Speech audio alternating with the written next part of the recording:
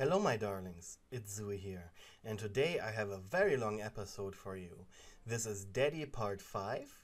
Daddy is one of my more popular series, and in the comment section you will find the playlist leading you to all episodes.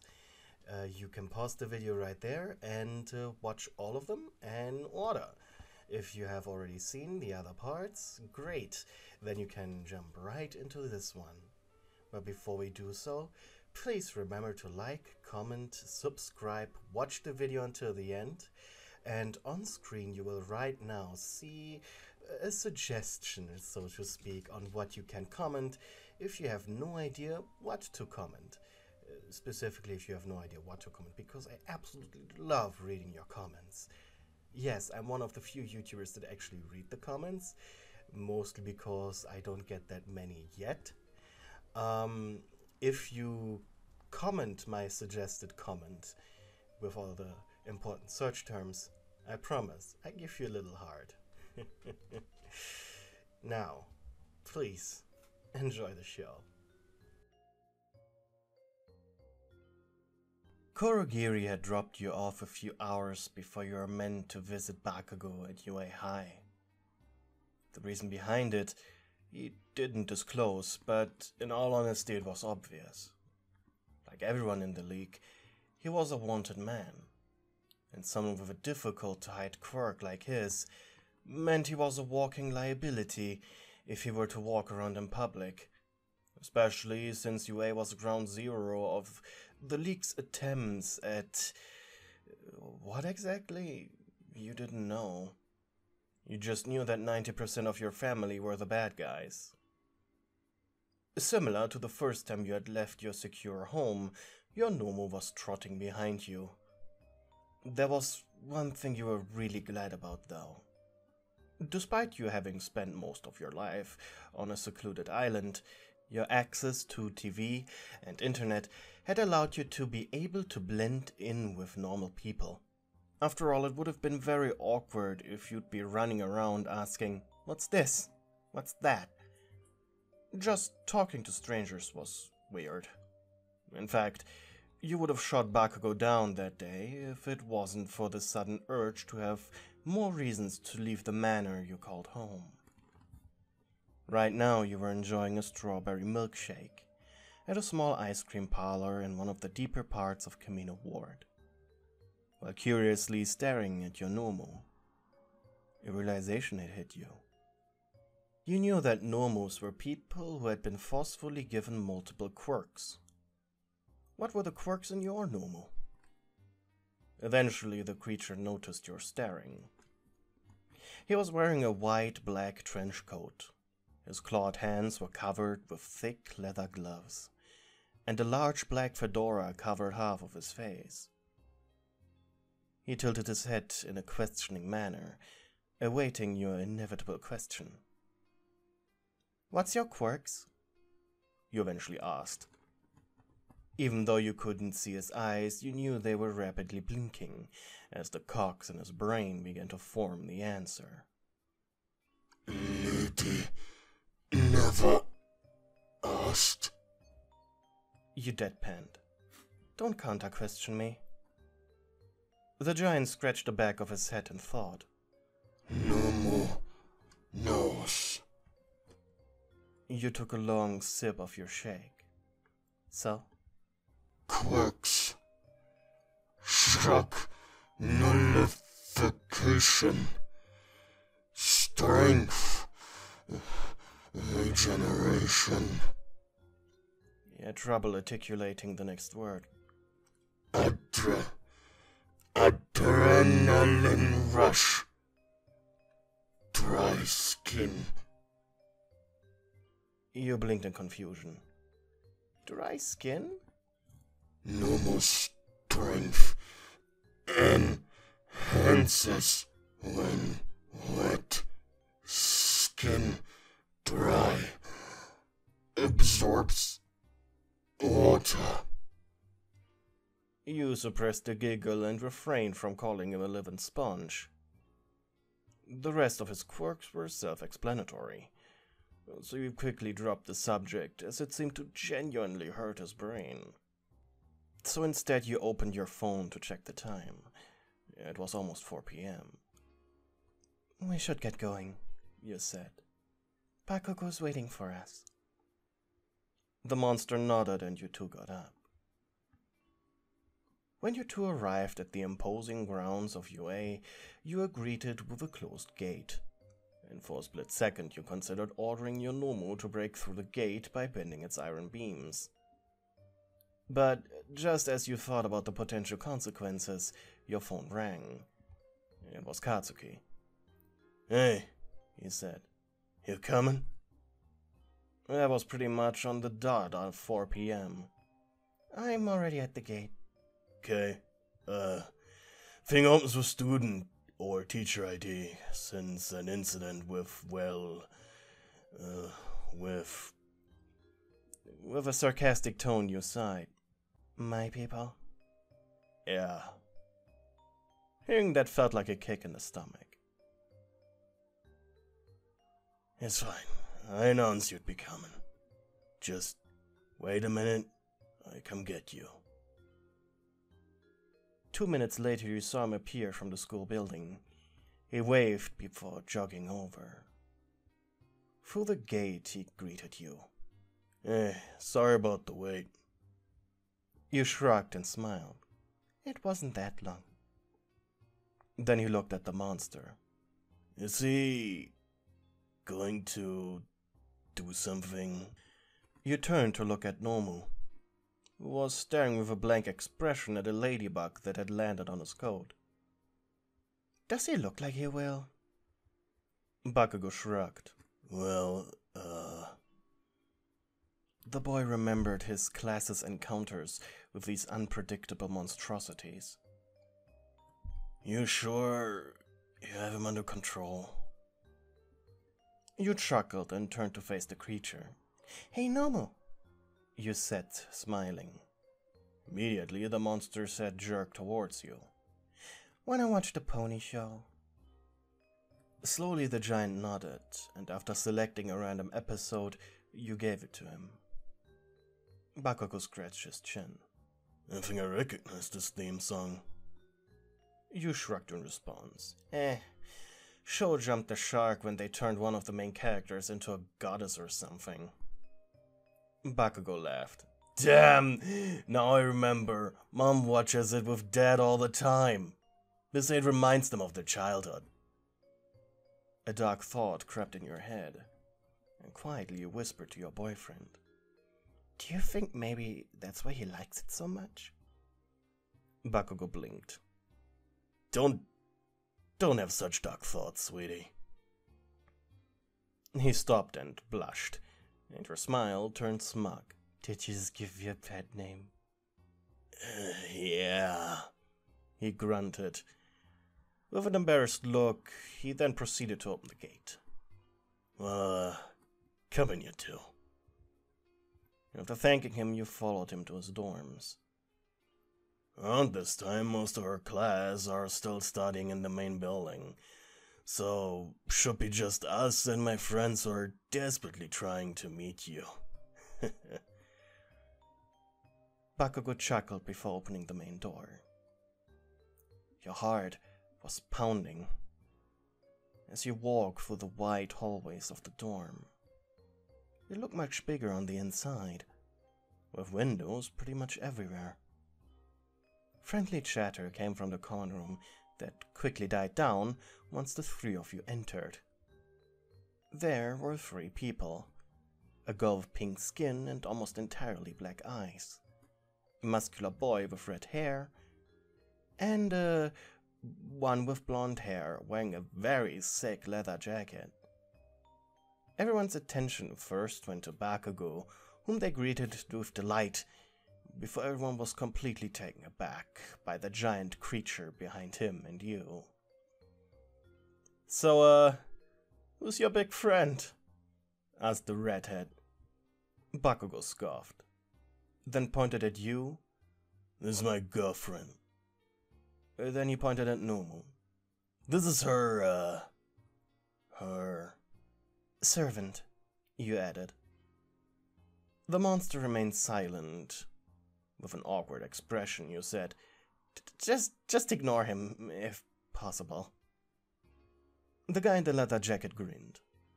"I don't know about you guys, but I find it sick to be close to one of those things without it wanting to rip my face off." "Rip your face off?" you asked with concern.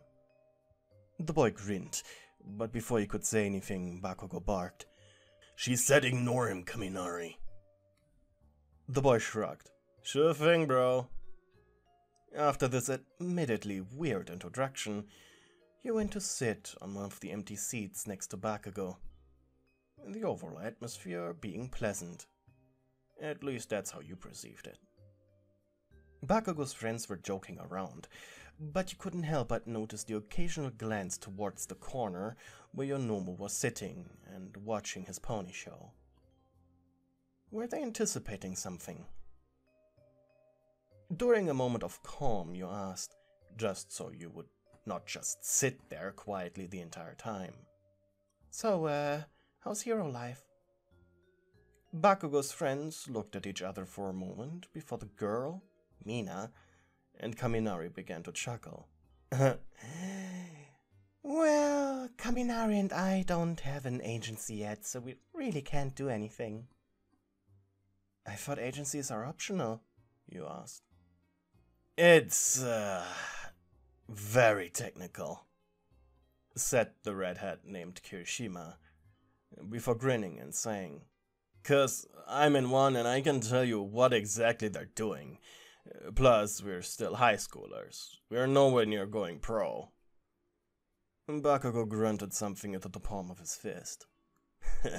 "Don't worry about him," chuckled Kaminari.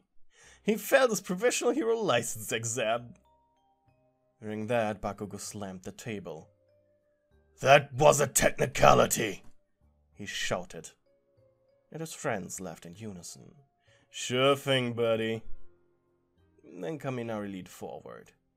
It's his explosive personality that cost him the victory. "For that pun, I'm gonna kill you." "In front of your girlfriend?" challenged the blonde. Bakugou gave you a look of anticipation. Taken aback, you said, "Do it outside if you must?" You said, confused. Then Bakugou stood up and grabbed his laughing friend by his jacket, dragging him outside. The rest of his friends were laughing like crazy at the entire situation. "Is he really going to, you asked. "Nah," said Kirishima. After everyone calmed down, the redhead continued. "You still want to know about agencies?" You nodded. "Well, they do all the paperwork. There are a lot of rules heroes have to abide by, or they will be marked as vigilantes, which is really what you don't want." He shrugged. "Because, they are breaking the law, and there are many shows, especially coming from America, that satirize a world where heroes either don't have many rules or none at all. It's actually quite terrifying if you think about it." "Oh yeah, I think I watched one of these shows," you added. "Plus, agencies give you insurance. Being a hero can lead to a lot of injuries." Mina sighed. "Oh, I want to be in an agency." "Which agency are you in?" you asked Kirishima. And the boy grinned. "Fat Gums. He's an amazing mentor." You smiled softly. The light-hearted banter was refreshing. "While we are on the topic of hero stuff, what's your quirk? Mine is acid." She demonstrated by holding her hand out and shooting a small fountain of grey liquid. "Don't worry, I can control how acidic it is. This right now is just really sour water." Your eyes widened. "Wow, that's cool." "Thanks." Next was Kirishima. "I can armor up." He fist-bumped his own hands while turning his body to stone. "Bakugou's is explosions, but you probably knew that already," laughed Mina. "So, what's yours?" You blushed. I don't like to talk about it. Then again, this may be your opportunity to find out the true meaning of your quirk. But, okay. It's called Scarlet Empress, and I can heat up a person's body temperature. You left out the detail of killing your own mother with it. Kirishima thought for a moment. Sounds interesting. Can we see it in action? Shouted Mina excitedly. You haven't used your quirk since it manifested. How?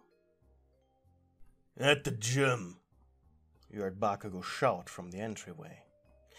Oh hey, greeted Mina. Since when have you been listening? Bakugou shrugged and scoffed. When Shitty ass showed off his dumb quirk. The three of you laughed. Come on, it's empty around this time and no one will notice, said Kirishima while quickly getting on his feet and clapping his hands. After you and your group tried to leave the dorms, however, Nomo suddenly jolted up, barring your exit. Let it go? He asked. Yeah, said a very intimidated Mina. Bad feeling. Nomo, come with. I don't think it's a good idea. If a teacher sees it, then all hell's gonna break loose, whispered Kirishima into your ear. Whatever, grunted Bakugou at the monster. Fine, you said. No, you're coming with us. The giant nodded and let you and your friends pass. Then he slowly trotted after the group.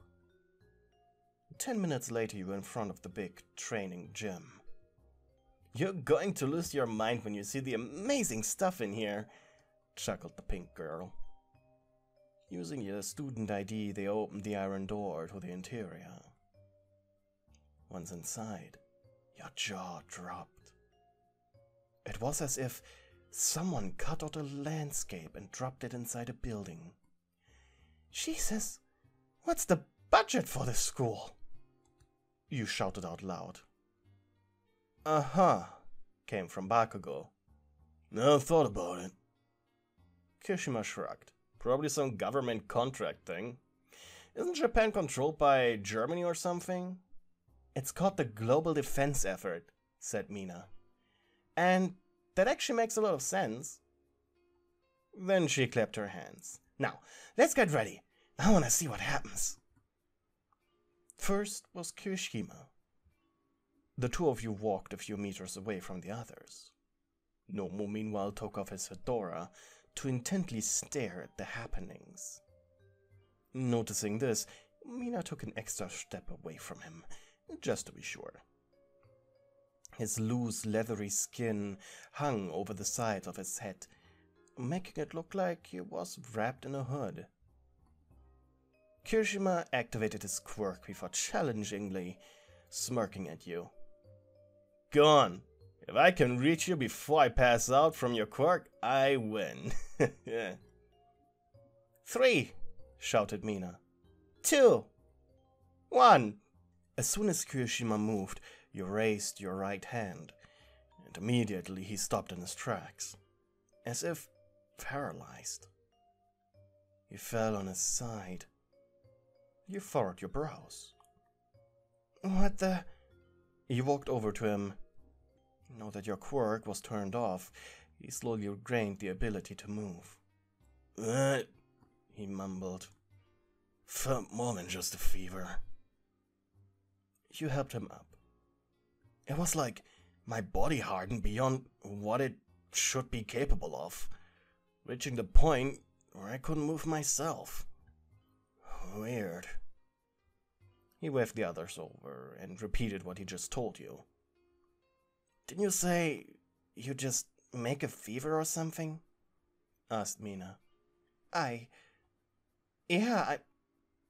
just as confused as you guys. Fine, me next then, said Mina with a grin. Nomu growled, but not loud enough for anyone to hear. After Kirishima and Bakugou took a few steps away from the field, you asked one last time, "Are you absolutely sure about this?" Mina made finger pistols. "As sure as I'll ever be." You both raised one hand each. But something was wrong. Very wrong.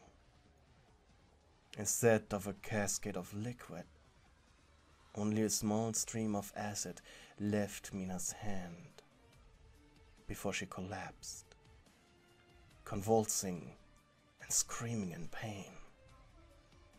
Everyone, including Nomu, rushed over to her. "What the fuck happened?"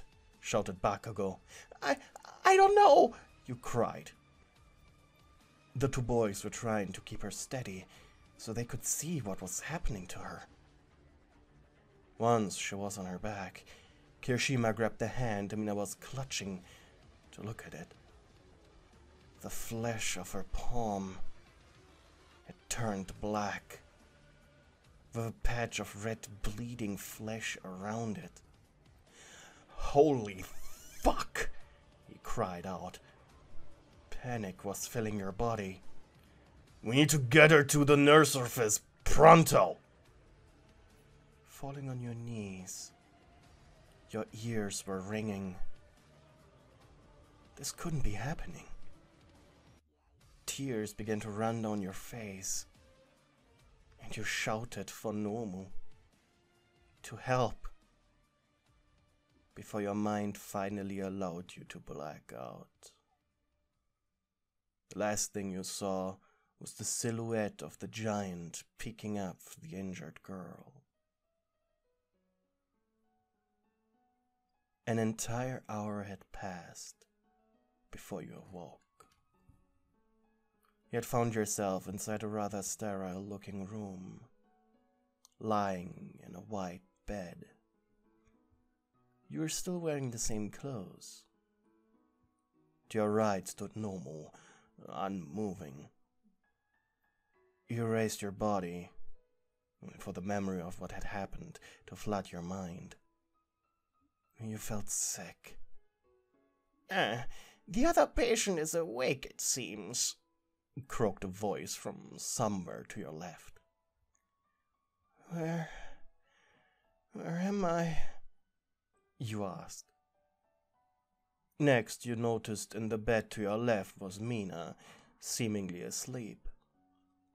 Bandages were wrapped around her arms, and both legs were suspended and bandaged up as well. Next to her sat Kirishima, who just nodded in your direction with a forced smile. Baku himself was sitting on a stool next to your bed, looking at the ground, unresponsive. The person who had called you the other patient had been an elderly woman, who quickly hit Bakugou on the head with her walking stick.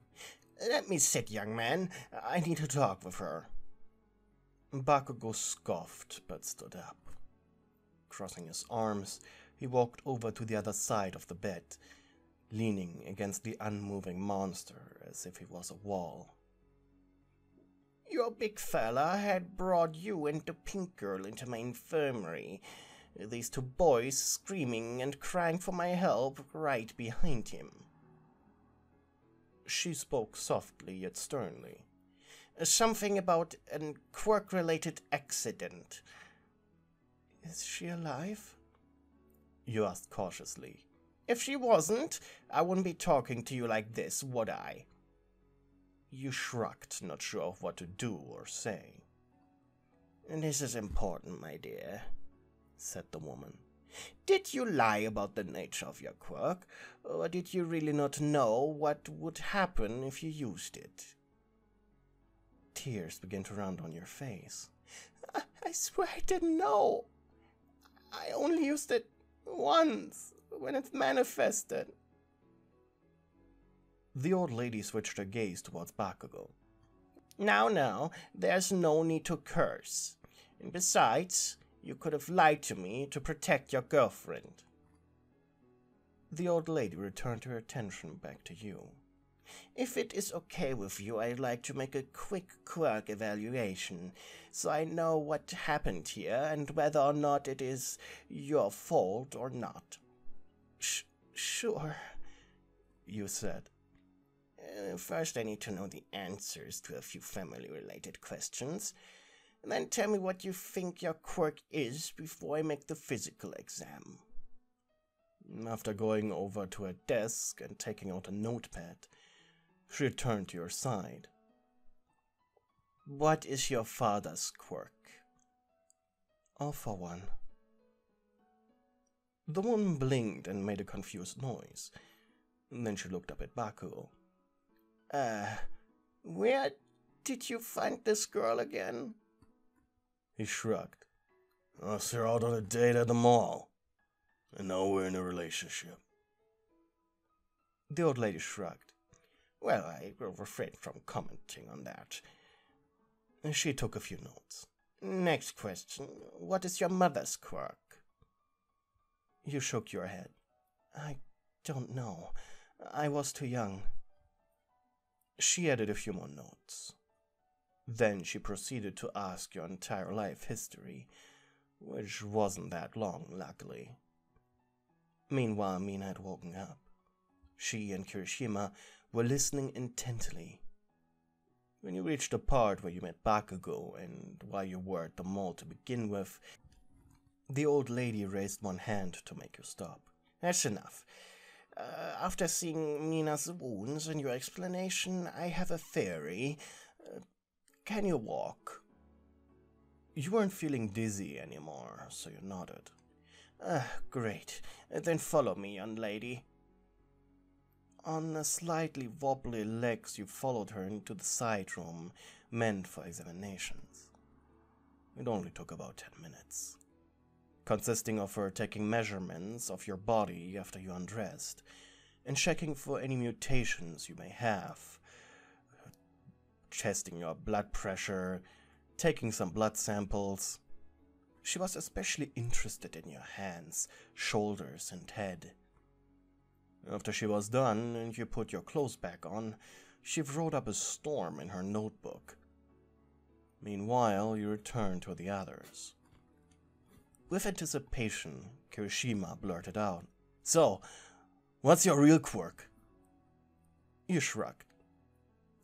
You were in there with Recovery Girl for like 10 minutes. Grunted Bakugou, who was still leaning against your monster. I don't know, okay? I'm sorry. Hey, don't be, said Mina weakly. Recovery Girl is one hell of a nurse. Just give me a day or two. So you aren't mad at me? Mina shrugged. Well, while I was writhing in pain, yeah, I was, but now I'm just curious about the truth of your quirk. Honestly, you didn't care about your quirk right now. You didn't even care about the girl whose hands and apparently feet you had mangled. You were just worried about your relationship with Bakugou. Would he break up with you over this? And why were you having such selfish thoughts right now? With a metaphorical tail between your legs, you walked back to your bed and sat down on it. No one spoke a word until another 10 minutes later, the old woman, Recovery Girl, re-entered the room.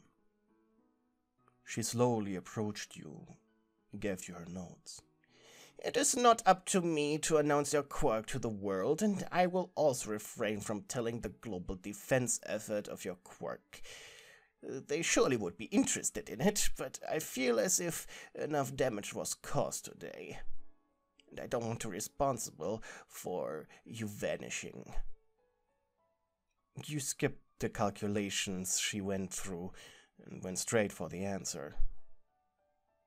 Wait. No. It couldn't be. Scarlet Empress.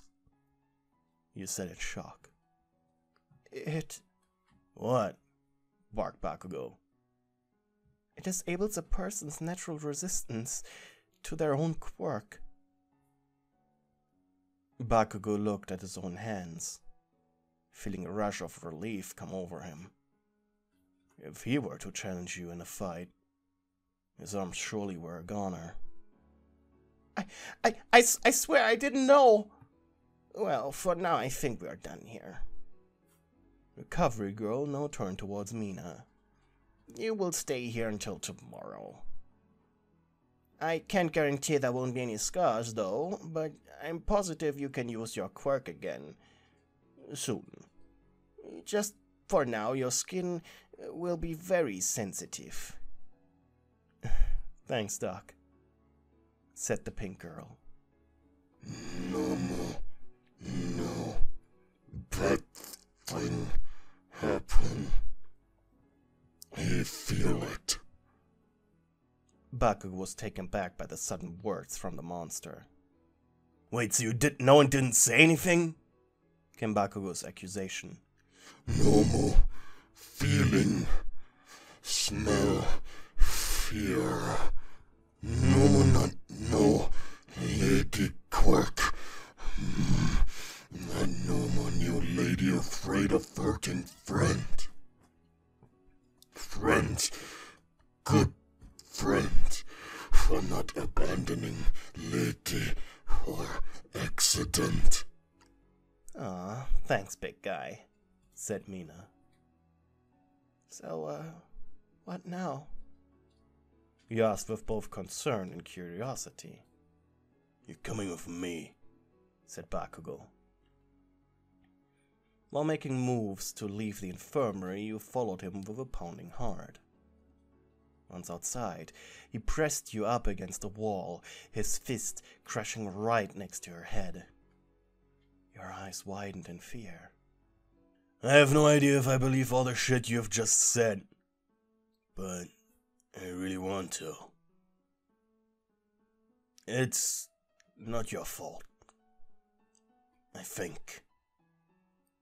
There was desperation in his voice. He really didn't want you to be the bad guy here. But his zero intuition was telling him the opposite. He just couldn't get over the bias of your upbringing. The infirmary door opened suddenly, and Nomu stepped outside, and then blinked. Thinking he barged into an intimate moment, he quickly closed the door again. Fine. Festival is next week. Don't be late. And with that, he turned around to leave. While still in earshot, you asked, Are we still a couple? He stopped in his tracks. If I were to break up with you, you wouldn't need to ask, because I'd make it clear. He then continued walking. Love you, was the last thing he said before rounding a corner.